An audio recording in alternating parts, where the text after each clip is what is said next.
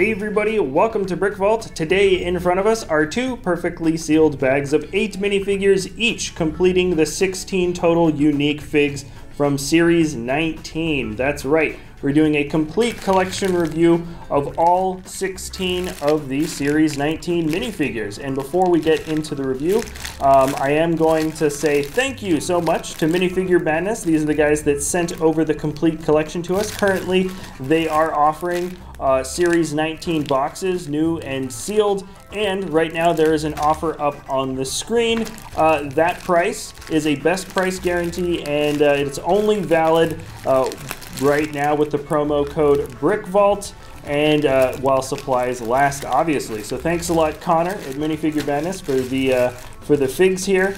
I'm going to open up each bag and do a basic kind of maybe time lapse and just a few little comments of whatever I kind of notice right off the top of my head, and then after that I'll get this bad boy in here and we can do a much closer rotation shot of seeing all the close details of each of the characters. But anyways, that's minifiguremadness.com. Promo code BrickVault, link is in the description below, so you can click that there. And yeah, without further ado, let's get right into it.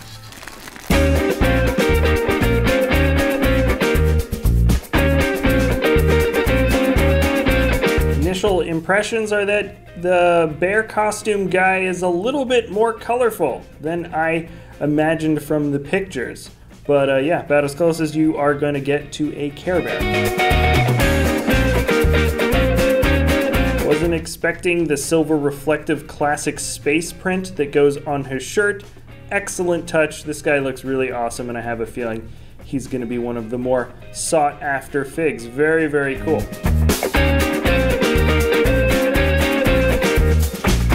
So far, this is my favorite expression that I've seen on any of the figs. We'll see if it's my favorite at the end.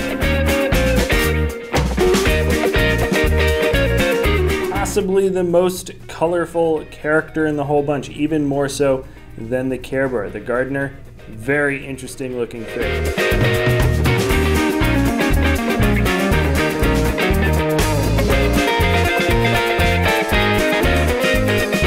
Really excellent sweatshirt detailing for the legs. I don't know if Lego's done this detailing quite like that before. Looks super good.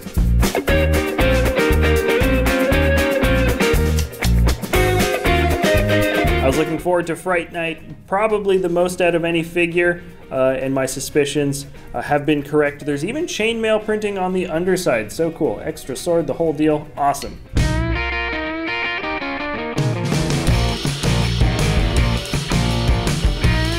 Wow, maybe more pieces came with the Monkey King than maybe any other figure. He's also pretty tall because he has the little bit on the torso for the tail piece and the armor, so he's actually kind of a tall fig. Very cool.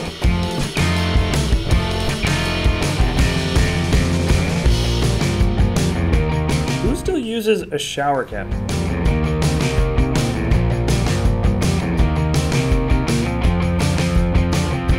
Really like that Band-Aid print on the elbow. Might be my favorite, definitely in the top two. Chameleon printing is amazing. Johnny Thunder Update or Jungle Explorer looks really, really cool. I feel like we could have gotten a figure very similar to this just in a regular firefighter set. I do appreciate the extra printing on the arms and the printing that goes around the legs. That's nice. Not bad.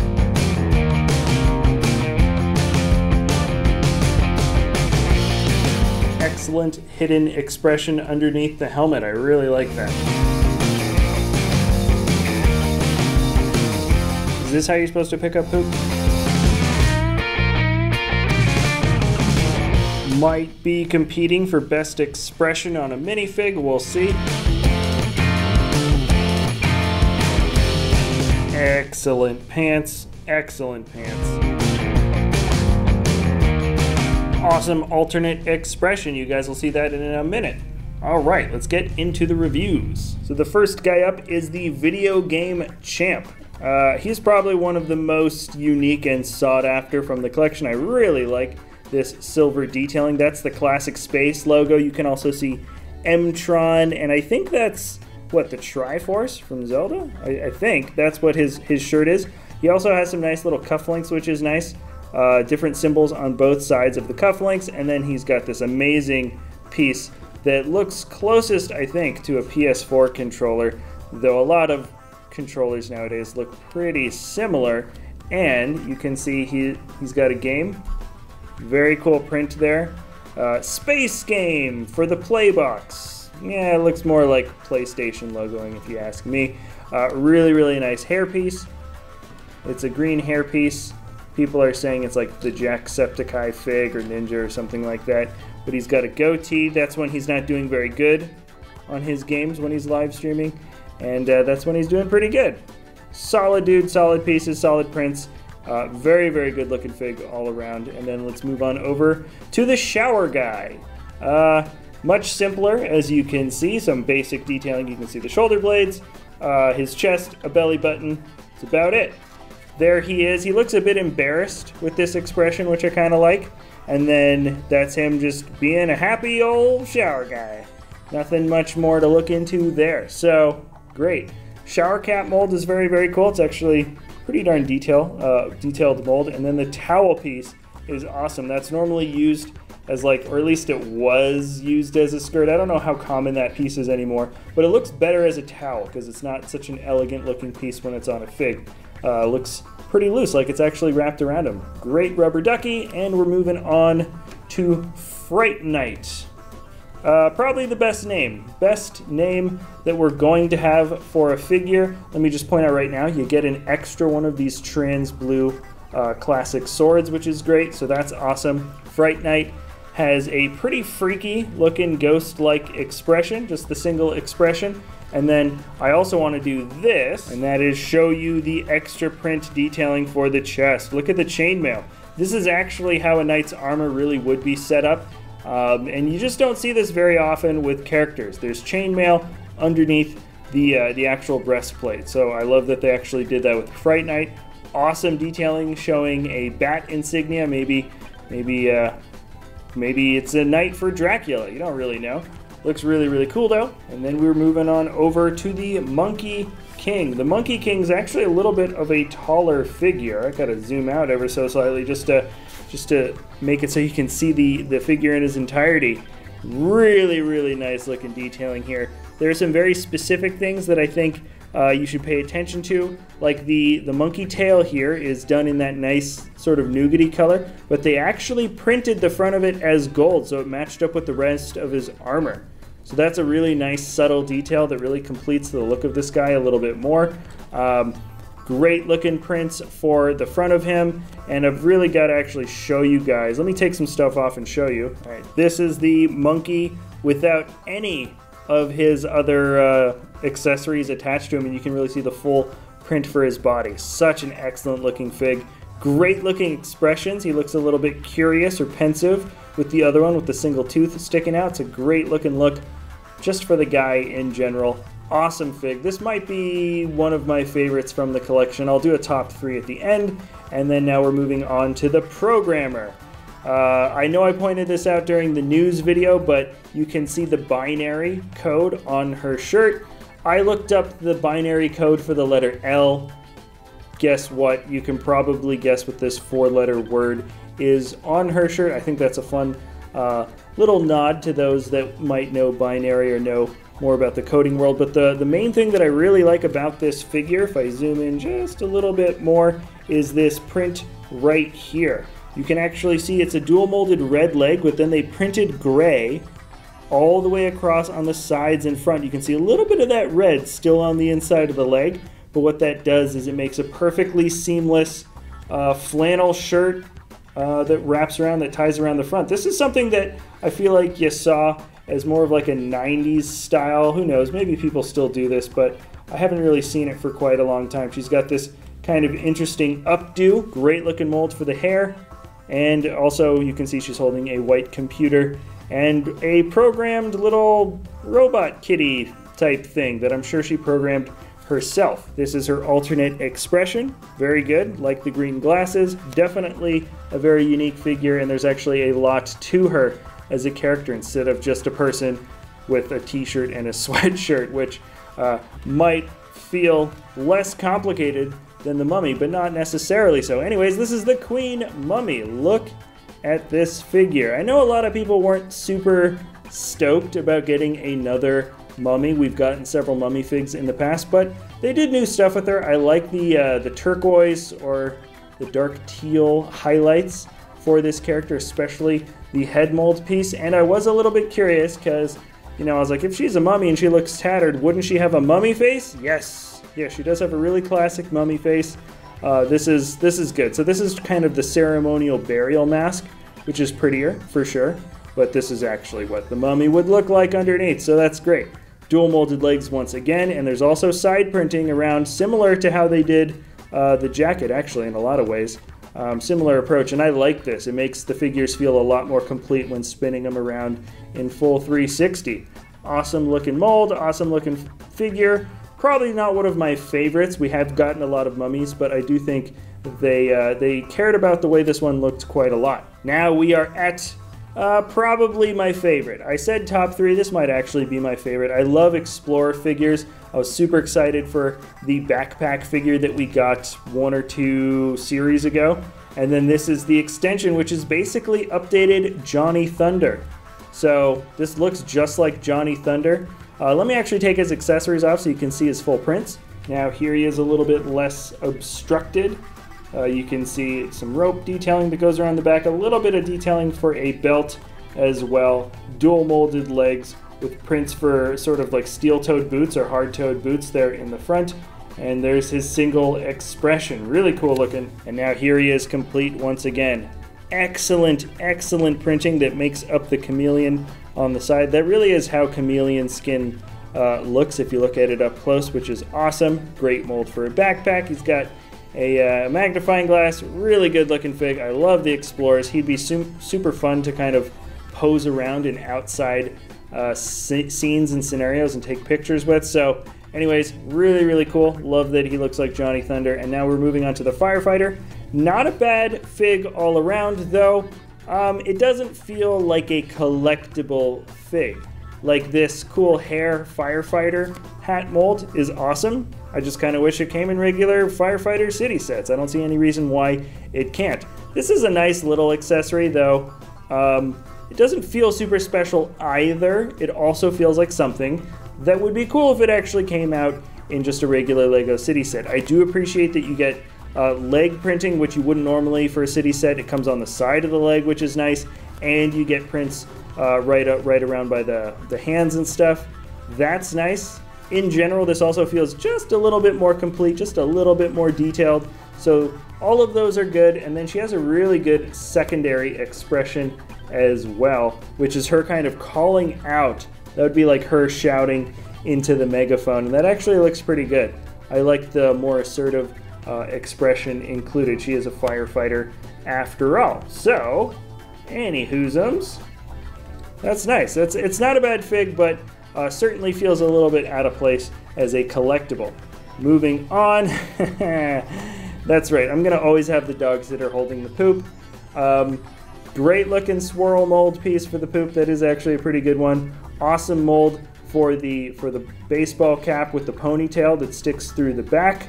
The little paw print there at the top. She's got overalls and white shoes. The whole deal looks really, really good with the striped shirt and everything. Really good looking fig all around, but it wouldn't be complete by not showing the 2 different dog molds that come with her. So she's got a wiener dog. It's 4 studs long. It's a pretty long dog. They really went ahead with showing off that. And then you get a French bulldog, would be my guess. Great looking prints. Love both of these molds. I really want to get a corgi. I really want to get a corgi from these guys one day. Please, LEGO, make a corgi. Okay, let's move on. Pizza costume guy. There are 3 different costume guys and gals, I suppose, in this series, and this is the first one. We get a hot dog guy. Now we got a pizza guy. Looks really good. I suppose we should get a hamburger guy after this. Excellent print for the checkerboard pants. That is just super out of this world. There's no print on the rest of his body there. That's just a regular one. Oh, wait a second. He doesn't have a print on the back of his head. Let me just move this over. Does she have an alternate expression? Oh, yes. I almost missed that. There it is. Guess what she smells? I don't know. You tell me. That's awesome. That might be, I don't know, I put her expression at one of the top 3 for sure. Okay, I can't believe I almost missed that. Anyways, great print for some pizza advertising. $1 a slice? Come on, where are we? I think New York still does that. Really excellent mold though that goes all the way around his body. Very, very good looking.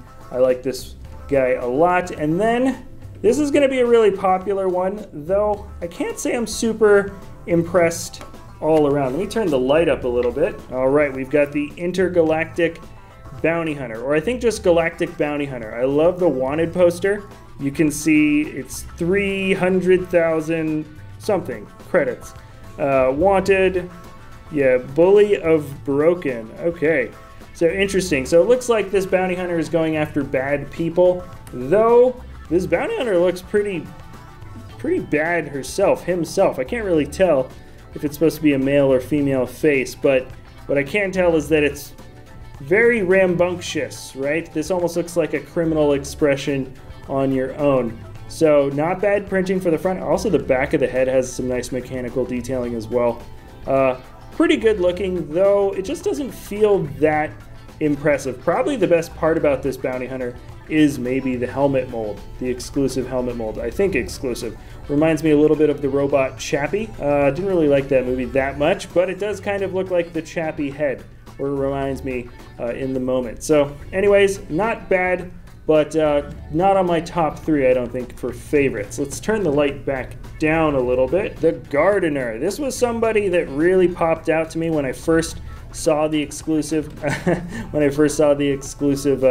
figures here. So she does have a plant in her hand, and she does have gloves on, gardening gloves. So that is, I suppose, a bit of a giveaway. And this feels like somebody you would have seen maybe from like the 60s or 70s. And I suppose Ramon says that this is still a thing. He still sees these on people's lawns, those lawn flamingos. I don't know why. They're just kind of like a popular ornament for gardens in the front. I haven't seen one in a long time, but she's got at least one, and or she comes with just one, but usually you see multiple of these lined up in front of somebody's house. Just the single expression. Love the hairpiece. Really, really big hair. That's what also makes this feel so dated. And awesome leopard print for, I mean, just the whole thing. It doesn't really match up well. She just kind of looks like totally out there with her colors. But a really interesting character. I like these prints a lot. Now, next up is the rugby player. Somebody let me know, actually I think somebody did let me know in the comments last time what colors this resembled most for a certain team, and I totally forgot what that was. Anyways, it says rugby. I really like this mold because it doesn't have to be precise enough to be a football mold or a rugby football mold. They're slightly different, like American football and the rugby ball. So I would like to see this in brown someday with like the little stitches that go along the other side for an American football player. That would be cool. Other than that, he feels like he could, like he should. You know, he's got some nice dual molded arms, some good printing on the legs. It's all pretty basic though, nothing that looks super impressive, and the main thing that I like is this beat up expression. I think this is technically his alternate, but I liked it so much more than his regular one, so I'm just going to give him the messed up, beat up rugby face because that just looks cooler, right?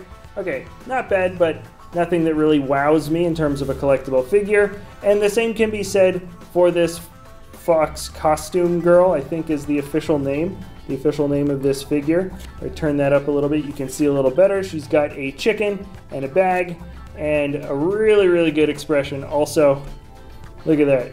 She's really committing to the character here, right? You know, it's like more than just dressing up like a fox. She's looking very cunning, right? This is so good though. It's such a weird one. You can tell it's a female expression, which is kind of interesting, but she looks mischievous and she's like licking her lips. It's just such a weird one, which is fun. And then this is also kind of a cute, quirky, different one as well. So really, really good expressions for this character. And other than that, you know, it's like fine for a fox head mold and all that, and it's fun. And people specifically like collecting the costume characters. So here you go, add one to the list, and the same can be said for the bear. And the bear one is a little bit cutesy for the expressions. Not as big of a fan, but really, really colorful. This is that semi-new color that we get. It's kind of halfway between orange and pink. There is a little heart piece there. You actually get an extra one in that color from this set. And then the prints are pretty basic. So actually, I don't even need to take anything out of the hand so you can see the full print. It's just that basic rainbow with the heart. It looks like a child's face, but it is like a full-grown figure, which is kind of weirding me out, because doesn't it look like that face would belong to like a smaller, like short-legged minifigure? It doesn't, but it feels like it would, right? So it's kind of two cutesy child faces, but it kind of weirds me out that it's on a taller fig. Anyways, interesting, not my favorite. Boom, really cool. I didn't think I was gonna like the mountain biker girl as much as I do, but I do.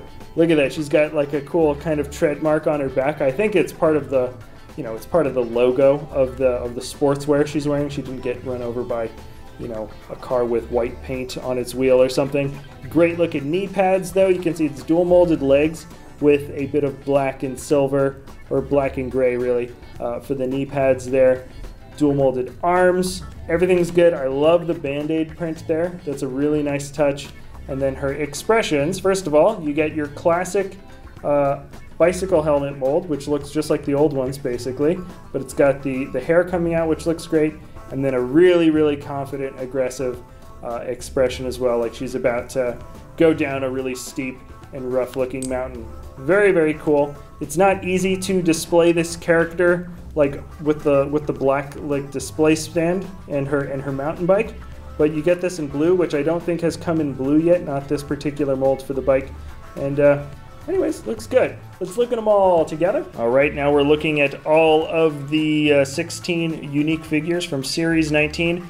Top 3 are definitely the Jungle Explorer, Fright Night, and Monkey King. That's my final answer. Also, I just wanted to show you these are the spare pieces that we got from all the different guys. A few extras from Fright Night, a few extras from Monkey King, and that's that. Let me know which ones are your favorites in the comments below. Generally speaking, I think it's a decent enough wave of a collectible series, and thanks again to Minifigure Madness for sending over this complete set to us. Remember, links in the description below if you want to pick up a full box sealed on your own with the promo code BrickVault. All right, it's all in the description below. Thanks again for watching, everybody, and we'll see you next time at BrickVault.